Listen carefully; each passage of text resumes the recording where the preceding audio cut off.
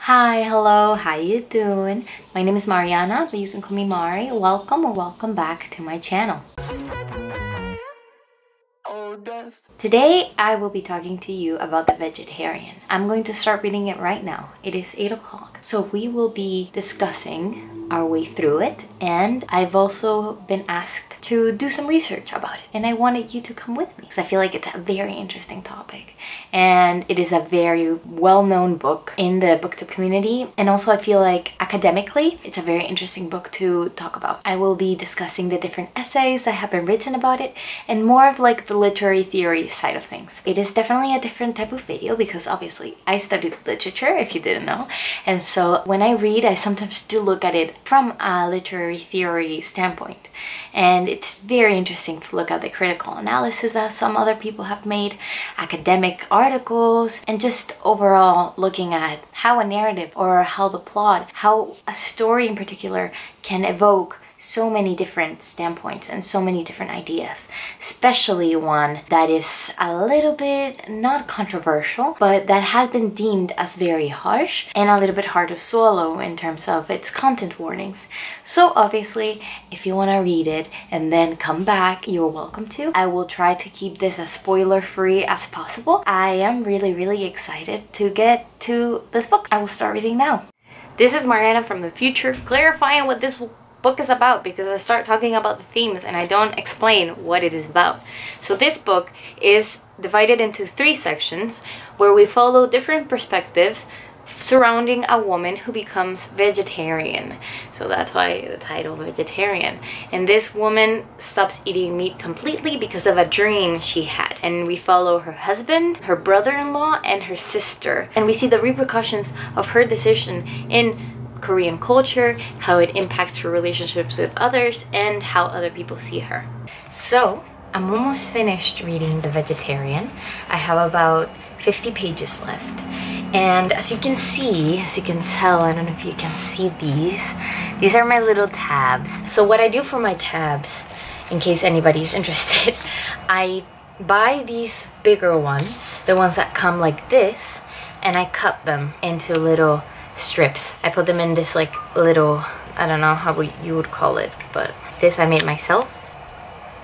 That's how I tab my books. I will do a special video later on how I annotate my books, but in this case I obviously was annotating it for a specific purpose, thinking about different themes that this book has to offer and is exploring. In the first article I read for the research that I am participating on, the first one talks about debt and payback in The Vegetarian and equates some of the themes in this novel to how capitalistic society has kept us in a game of chairs. When you're doing well and you are participating in the system, you sit in one chair, but you leave other people out, and there's always someone who is outside of this capitalistic system. In this case, in The Vegetarian, most of the characters participate in this society and they all hold a space within the system. But our protagonist, by becoming or creating this metamorphosis into a plant, or with this imagery of vegetation, she is going against the system because she is creating her own symbolic world and her own symbolic representation. So that's pretty much what this article is talking about, and I thought it was really interesting. And in addition, it talks about her not eating meat as purging and payback to the system and not wanting to be in debt to this particular system. That's our first little article that talks about the novel, and then I'm going to be reading another one that goes more into the eco-criticism side of the novel, which is apparent.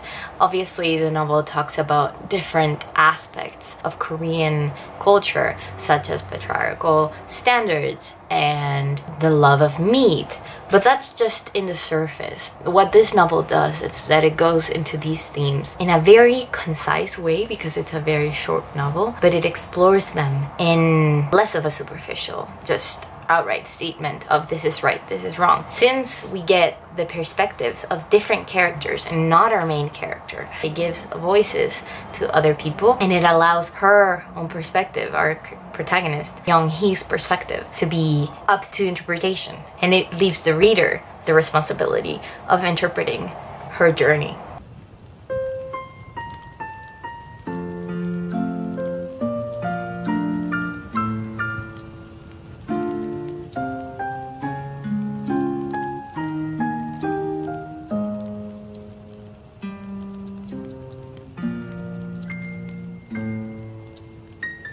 So I've been researching for a little while now, and I gotta say, this is really interesting.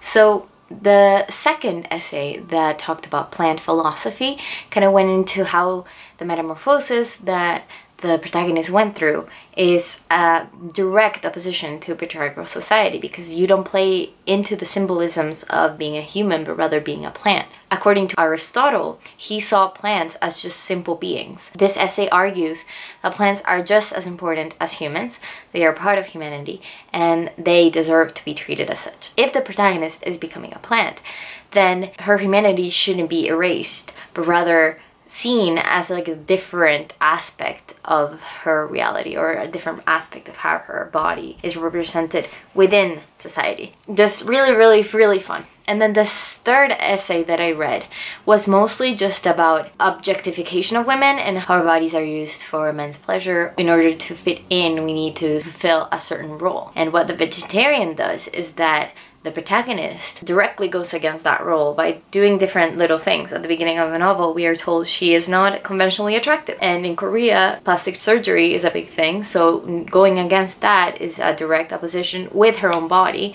and taking control of her own choices in her body. And then the second aspect is that she doesn't wear a bra, and that's like an important aspect of her own identity. She doesn't feel comfortable wearing a bra, so she doesn't, and that's also taking control of her own choices. And then obviously becoming a vegetarian is an important choice that she makes, which kind of brings the whole novel into these different discussions and how she clashes against other people, such as her family or her husband. That choice changes absolutely everything about how people see her and how she relates to others.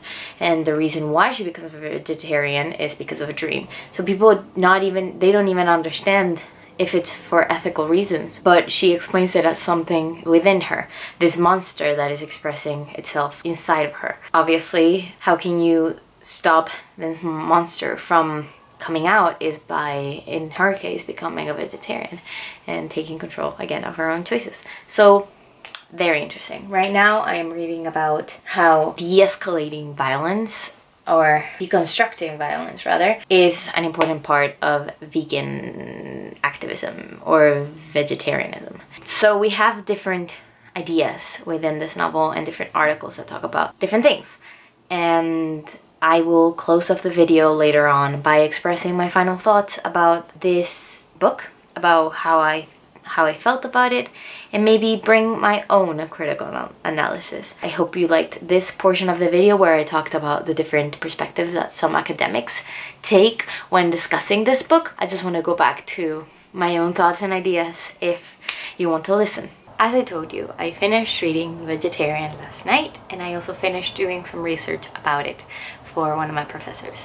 What I think is interesting about these types of discussions, that I didn't really go in depth into any of them, is how every article can focus on one specific thing about the novel and then bring out a whole discussion about it. So when I am expressing these different viewpoints to you, I am not going in depth about every single article, because you would need to read it in order to fully grasp what the author is trying to say. And I don't want to bring any quote out of context to interpret it in my own way, because obviously that would be my own interpretation. I mean, if it's something that would interest you to like discuss articles in depth, then sure.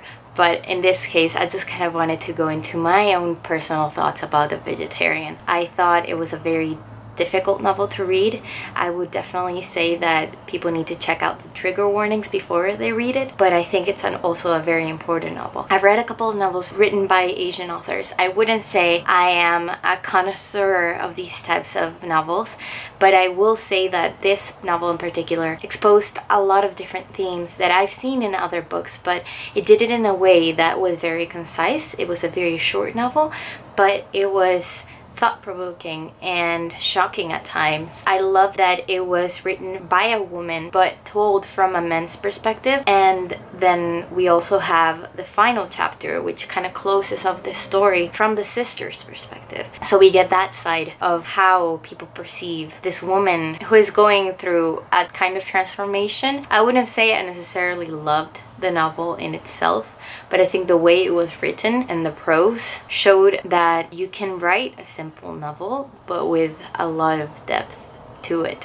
There were a lot of descriptions that just kind of left me dumbfounded. And for example, if I were to really go into it, every sticky note has a different meaning for what I was thinking when reading it, but I dogged ear one page specifically, which is the description of her as almost like a plant or a flower. Whether human, animal, or plant, she could not be called a person, but then she wasn't exactly some feral creature either, more like a mysterious being with qualities of both.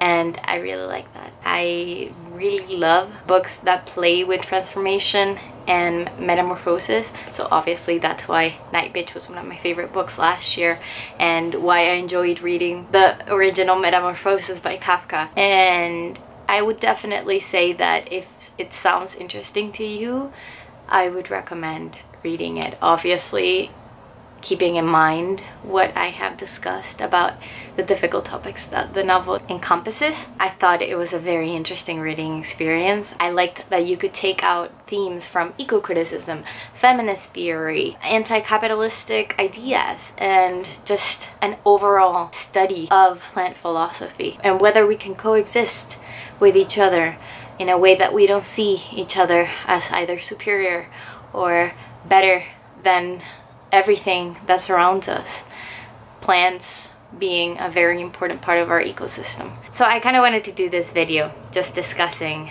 this specific text, and also kind of putting out there that this is something I really like. I really like doing research about these things. So if it's something that interests you, I would love to hear it. And I hope you are having an amazing day. I hope you're feeling great. I hope your week goes really well, and I will see you soon with another video. Bye!